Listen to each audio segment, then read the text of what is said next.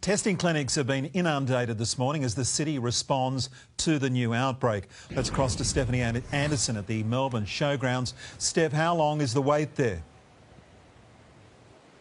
Well, Mark, where I am here, it's now sitting at 3 hours, but at least at one other side, it's already gone all the way up to 4. As you say, from first thing this morning, thousands of Melburnians have turned out for testing across the city. Some facilities were only able to open their gates for less than 10 minutes before they reached capacity.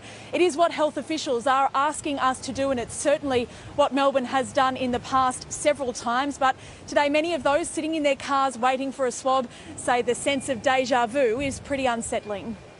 It's pretty frustrating, you know, that we're back in this predicament again. And I'm a bit nervous. I have exams next week, so I would much rather be at school. But it's just about being patient, and which is fine. There's nothing else to do today apart from going home and isolating, so you might as well be in the car.